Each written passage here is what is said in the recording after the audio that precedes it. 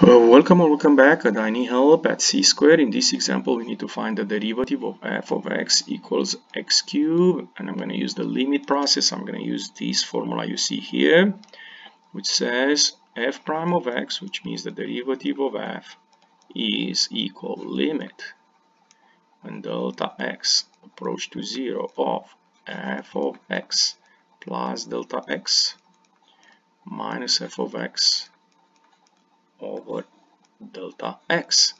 So the first thing I'm going to do here, I'm going to evaluate f of x plus delta x for our function, which is x cubed.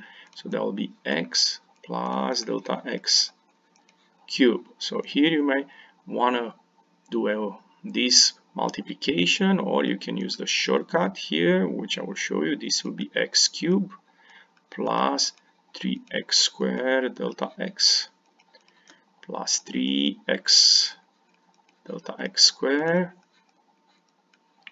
plus delta x cubed.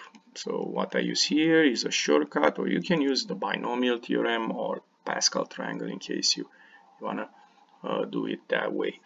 So now we can go back in the f prime, and we're going to have limit when delta x approach to 0 of x cubed plus 3x squared delta x plus 3x delta x squared plus delta x cubed minus f of x minus x cubed over delta x. And now let's see, we should have some simplification, and yes, x cubed is gone.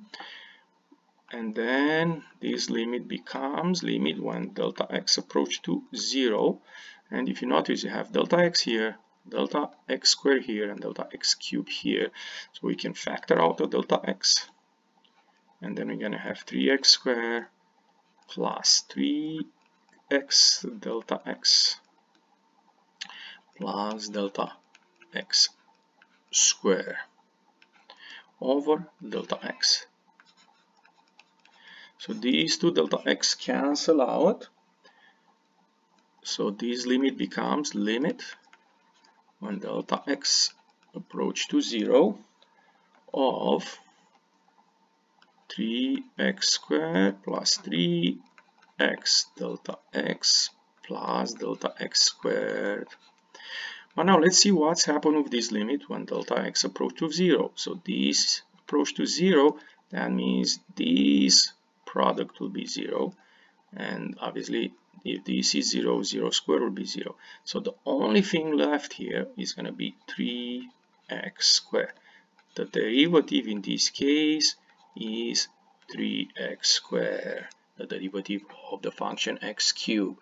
If you enjoyed this video clip, don't forget to click the like button and come back on c squared for more help. Thank you.